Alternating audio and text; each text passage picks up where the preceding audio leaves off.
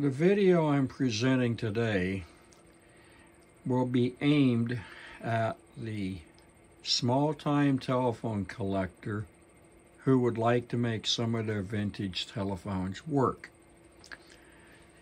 There are many different systems on the market that will operate with single-line telephones or specialty multi-line proprietary phones for that system. This particular unit is a Panasonic 308 system. They made a 616 system as well as an 824 and so on. The 308 and the 616 are both the same exact identical package. The only difference is the particular unit we have here in the video, 3 telephone lines that are the jacks up on the upper left, and then 8 extension, or better known as station jacks. A 616 would have 16 jacks across the top, and then below them would be the 6 telephone lines, referred to as central office lines. The cabinets are the same exact size, almost the same weight, and they operate the same. It's just twice the capacity. The particular unit I have was one that was from an estate sale of an interconnect company, and this was the easiest one for me to get to out of the stack. The unit here has got some unique features. In this case, the 8 jacks that's on the top, which excluding the 3 that's on the very left side, can operate a multi-button proprietary telephone or a standard single line type telephone. I have a multi-button phone plugged into jack number 1, and then I have a single line phone plugged into jack number 3. The extension numbers are 11 and then all the way up to, in this case, 18. This has PBX features built into it, so if you're using a single line phone, you can dial the trunk access code 9, and that'll access any of the available 3 outgoing lines. That can be restricted through programming. If you dial trunk code 81, you will land on line 1, trunk code 82, line 2, and then of course trunk code 83 would be line 3. If you had the 6-line version, then trunk code 86 would land you on line number 6. To call the attendant, you just simply dial 11. If through software you programmed it, you should be able to set extension 11 to also be 0 for the operator. The KSU in the default mode does not need programming. If you don't have a proprietary telephone set, which there are many different sets that will work on this KSU, it'll work fine for, in this case, 8 single line phones or 16 if you have the larger unit. This will allow rotary dial telephones and touch-tone telephones. If you're using a rotary dial phone and you dial 9 or the trunk code 81 through 86, the PBX will take the rotary and turn it into DTMF and send it to the telco line as a tone instead of a rotary dial. You can call between the stations by dialing the extension numbers of whatever the jack is, and it'll ring a standard 500/2500, or you can have a proprietary phone. When I was selling and installing these systems, it was not uncommon to have a fax machine set up on a jack, and you can program that jack for what is called pickup dial. So when you go off hook and wait 3 seconds, it dials 9 for you automatically, or whatever the trunk code you chose to put in. So you don't need to dial an access code on a fax if you didn't want to. The internal dial tone is 400 hertz, which is different than the CO line. In this case, I have only one line connected due to the building I'm in. Doesn't have much phone service in it compared to the other buildings I've got. So I will show a proprietary telephone and then a single line phone. I have a beige 500 set with an ash handset. This is just a bunch of parts I grabbed to produce the video. That is a standard rotary dial telephone set. Most any rotary phone will work fine, and most any touch-tone phones will work fine. In this case, I'm using rotary as a demonstration, so I would dial extension 11, and that's ringing the intercom on the black phone. I can dial 9, and that gives me the outside line. In this case, jack number 1, which is the top left jack of the control unit. These systems are really great. The only disadvantage is there's a memory battery that, because these things are 25 years old or more, the memory battery will be shot and needs to be replaced, but they are available and they're not very expensive. To program this system, you must have a proprietary Panasonic phone.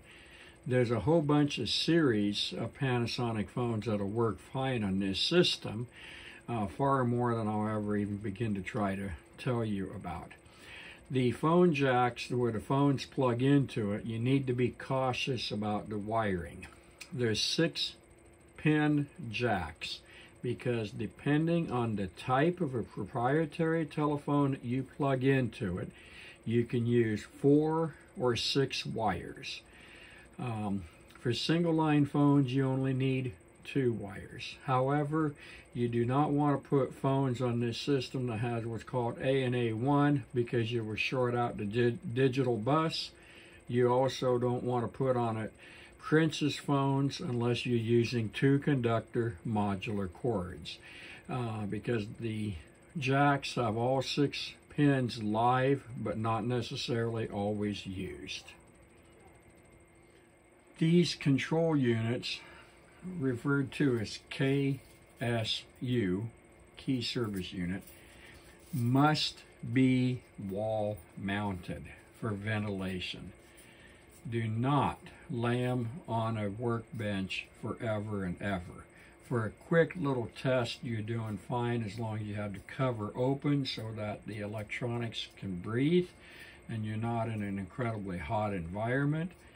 Do not put this in an enclosed cabinet to where it'll get super hot. The system is also not intended to be turned off and on. And you will kill the system if you turn it off and on repetitively. The amount of power consumption this uses is insignificant in the overall picture of things. And I tell people, if the power bill is a concern for running this unit, then you need to just not have the unit. It is not a big deal. Anyway, I hope this video provided some basic information. There's lots of other videos on YouTube and information on the web on the Panasonic products. I was not trying to cover the entire range of Panasonic products because they are into the massive quantities. Some of the systems require certification, which of course Panasonic has discontinued all phone systems. They're no longer going to be making business phone systems, so it doesn't matter. However, when you get into the larger, far more complex systems, then you can use a computer to program it, and you need to have some background on how telephones work and how to set these up.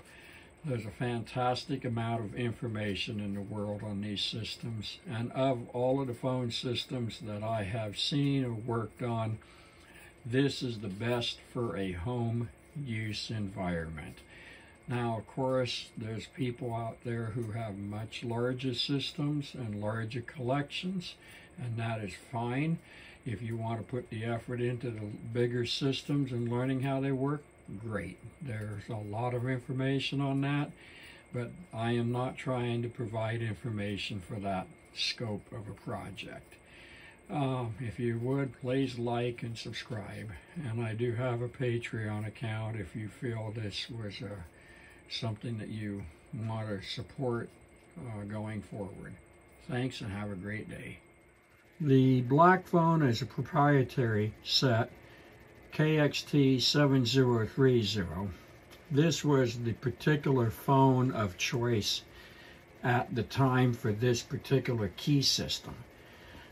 This one has a display in it, which you see the LCD display flashing because I have not done any programming on the system. And they had a phone that was identical to this without the display called a 7050.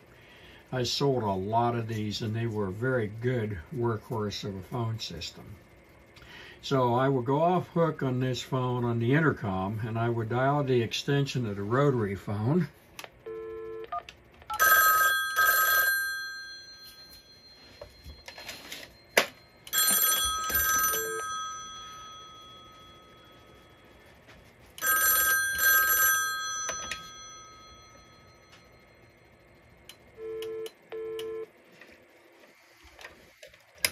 The tone you heard, the dial tone, intercom dial tone is 400 hertz. I'll go off hook and I'll dial 9. And we have dial tone from my step-by-step system. And I could dial on the different numbers within that system.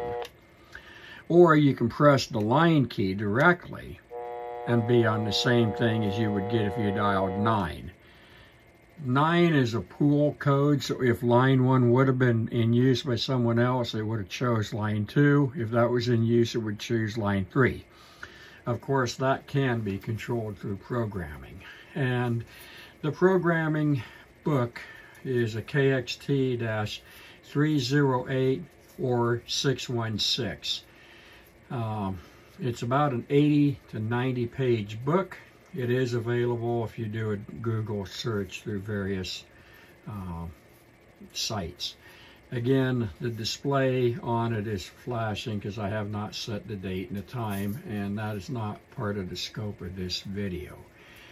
I will show the single line phone and then some hardware that can be used to convert the modular telephone jacks to make the stuff into house wiring or display wiring.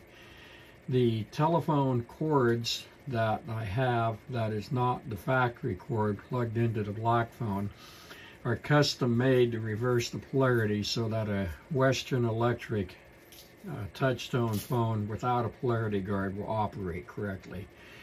Most of the other phones will work just fine. Rotary don't care either way. There is a 66 block, which is what this is, and it has network jacks on the left side that are brought out to punch down terminal blocks, 66 type block terminals. So the jack is a 4-pair jack, aka 8 wires, and of course all 8 wires do come out. There are massive amounts of different configurations of modular to 66 or 110 type devices in the world that you can find on eBay.